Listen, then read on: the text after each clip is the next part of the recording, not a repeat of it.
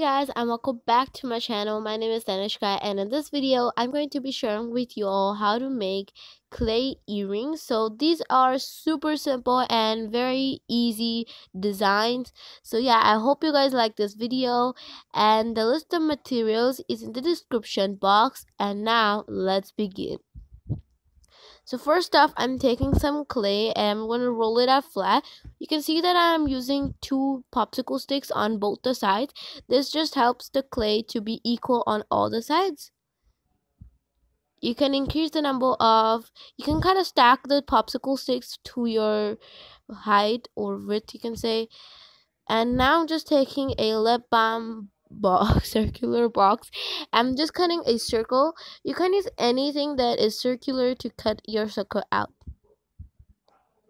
And then I'm gonna cut around it just like that to make a circle. And there's my circle. And I'm just gonna smooth the edges out. And then I'm gonna cut out a half circle like that. And then I'm gonna again smooth the edges of both of them. And then I'm gonna take my needle tool and make 2 holes at the top like so. Make sure you do it on the back side also, otherwise it will not be whole really. And yeah, tip, if your clay goes dry, just use a spray bottle with water and just spray it, that way it will be soft again. And then I'm just taking some more clay. I'm just going to roll it out flat like so. I'm just following the same steps I did for the circles. And then I'm going to cut out a triangle like that. Of course, you don't need 1, you have to make 2 for both the earrings. So yeah, and then I'm just gonna again smooth the edges like that, and then I'm gonna also straighten it with my blade, as you can see. And then I'm gonna align them both and make 1 more hole in the triangle and 1 at the top like that. Make sure you do it on the back side of the triangle out as well.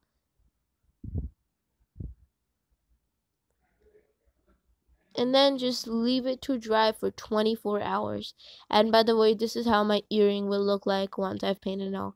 So it's been 24 hours, and I've also sanded them, and I've also applied a layer of gesso over top. Now I'm going to take some red acrylic paint and mix it with white to make a nice pink color. Of course, you don't have to follow what color I am doing. You can of course use any color of your choice. So yeah. And then I'm gonna make a muted green by mixing a green with some white and just color the triangle with that. And this is how they look like. And I'm gonna just remake the hole because of the paint, just so all that went inside the hole and kind of closed it. So yeah, so next I'm gonna take my glaze and I'm just gonna glaze it like that. This just protects the paint from any kind of damage, you know. This is completely optional, but you can also use Fevicol because that also dries clear.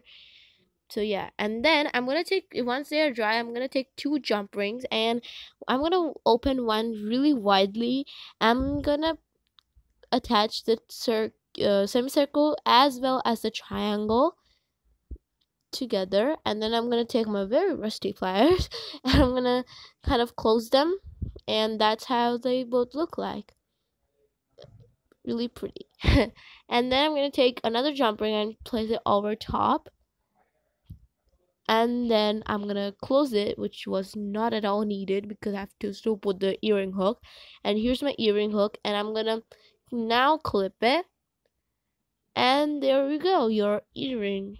So make 1 more, and please like, share, and subscribe, and thank you so much for watching.